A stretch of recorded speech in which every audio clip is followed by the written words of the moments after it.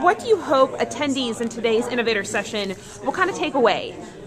Well, I hope to take away the value of the arts in all communities, not just concentrated in certain communities or concentrated in museums or concentrated in, like blocks of cultural spaces, but really where every neighborhood has art, living, thriving, engaging art for everyone. Is there any specific examples you're going to be referencing in today's talk?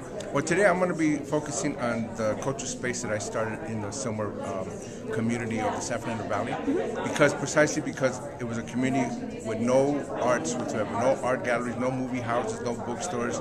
For the whole Northeast Valley, it's 450,000 people, and there was no arts.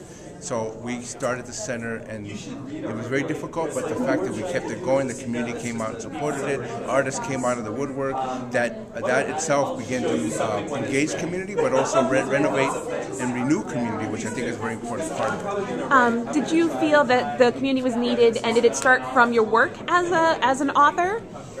Yeah, it did. It started because I've been a successful author, more or less. I decided to give back by starting this center.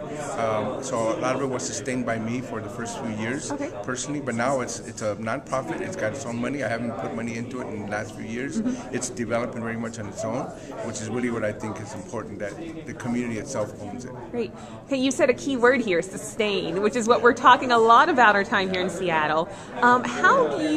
What tips can you give to artists, to arts organizations, on how they can sustain, whether in the environment, in the economy, or themselves as a creative person?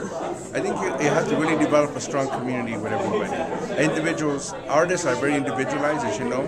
They have to do their work. They don't always have community. I think community is a very important part of keeping artists being able to do their art.